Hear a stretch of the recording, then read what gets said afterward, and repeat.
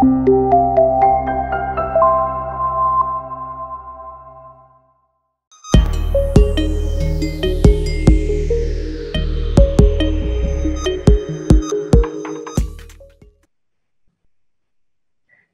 and welcome to day 2 of Transformina. Today is also Earth Day, a day where the world comes together in support of environmental protection. I'm Emily Feavel, and I'm the head of program management for Siemens Expo 2020 Premier Partnership. And for today's special Earth Day Fireside Chat, I am honored to be joined by Mr. John Bull, the director of the Sustainability Pavilion at Expo 2020 Dubai. John, thanks so much for joining me today. It's a real pleasure. Looking forward to speaking to you. Thanks. And now, John, the Sustainability Pavilion actually has a name, Terra. For our Transformina audience, could you share a bit more about the importance of that name? Yeah, of course. Terra means Mother Earth. And it's a constant reminder for us and all our visitors as they come through the experience that we're enormously privileged, lucky, fortunate, blessed even to live on this planet, on this unique resource which meets all of our needs and all of our wants. And it reminds us that it's special and that we should place it in our hearts and protect it with all that we can. Well, and I really love that. And I think also the stories within Terra are what are so important as well, right? They have a global impact, and they challenge each and every one of us, and really each and every visitor, to reflect on our daily decisions in a new way. Now, knowing that you had that chance to influence the entire world, how did you arrive at the final content for the Sustainability Pavilion? And what do you hope is that lasting impact of Terra? It's been a soul-searching time in many ways. Over the past 4 years, I've been lucky enough to be with Expo. From the time when Terra was just a circle in the sand to today, every decision we recognized it would have the power to resonate, or it faced the fear of being what sometimes sustainability falls into a trap of being judgmental. So that responsibility really was profound for us. And if you layer on top of that our understanding that we would have visitors from all over the world, from every different background, speaking multiple different languages of different ages, we knew that we had to build something that connected with people on a very emotional and core level that worked across all of humanity. So the pressure we put on ourselves was to make sure that everything that we did worked for the school child and the businessman, the politician, and that nobody could walk past a single exhibit without it sparking thoughts and ideas in their mind. Absolutely. And one of my favorite parts about Terra is actually, I've heard her referred to as she a few times. And this personification really resonates. And I'd love to hear more from you about the decision to personify the Sustainability Pavilion, and also the impact that has when we consider our buildings, the infrastructure around us as part of the living ecosystem. How does that influence our interpretation of sustainability? Yeah, you know, I'm afraid I'm going to have to admit there never was a decision to refer to Terra as she. In a way, she demanded it of us. She's got such a strong personality and a presence and a voice in every space that you go through, whether it's just walking underneath the canopy, through the gardens with the butterflies that are flying around you, or you move into the galleries where they're darker and immersive and there's flashing lights and moving content. And every time Terra speaks to you as a visitor, and certainly as a person who's lucky enough to work there, and she has a strong, would feel wrong to call her a simple building. She doesn't stand there without a connection to us. Terra is all about conversations, and even the building and the experience is an active player in those conversations. And I must say, technology like Siemens MindSphere is allowing us to tell that story in fabulous ways that the visitors can interrogate and understand how she is performing on that day, and how that's their impact on the building is affecting that in many ways. And we hope through all of those many interfaces that we've created that she will have the impact that she wants to have. She wants to deliver on Expo's vision to connect minds and create a brighter and bolder future.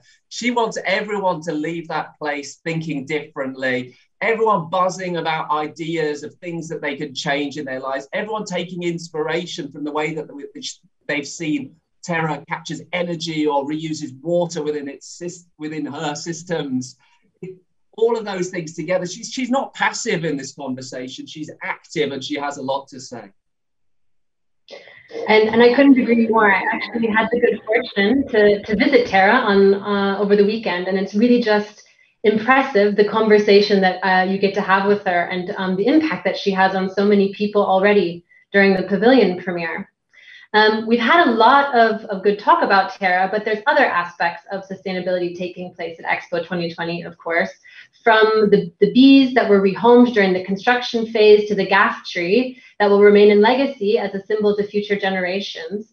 Could you share some of those other aspects of sustainability that will be taking place across the site during the event? Absolutely. We're working incredibly hard to do everything we can to ensure that Expo is one of the most sustainable world events ever held. And you're right, in terms of biodiversity, you can't help but see the butterflies, the bugs, the birds flying from the many species of trees that we've planted, the gaff and the olives, other trees all over the site. It's such a green and beautiful space to be in. And we're working so hard to make sure the way that we've constructed everything has been sustainable through to the core. We've worked to ensure that at least 85% by weight of all the waste that we're creating throughout and onwards is segregated into different streams so that they can be reused, recycled, repurposed. We're also working to ensure that we reduce our energy demand in all of the buildings that we produce. And we're looking to make sure that our buildings use around 20% less energy by comparison to comparable buildings elsewhere. And of course, every building that Expo is building is at least LEED Gold Standard accredited, which is a standard for assessing, as I'm sure you know, environmental credentials of those buildings. Sustainability is absolutely at the core of everything that we're doing. Wow, that's really exciting. I'm especially excited to see it play out during the event phase. So thank you for sharing all of those ideas with us, not only about Terra, but also how sustainability can play a bigger role in our day-to-day lives. And with that in mind, one of my favorite sections of the Terra exhibition is the Would You Rather section, where you really challenge, or Terra actually really challenges the visitors to make some difficult decisions of either or in terms of what they might decide to support their impact on the environment, but also just normal daily decisions. So I was wondering if you would be willing to do a lightning round Would You Rather for me in honor of Earth Day.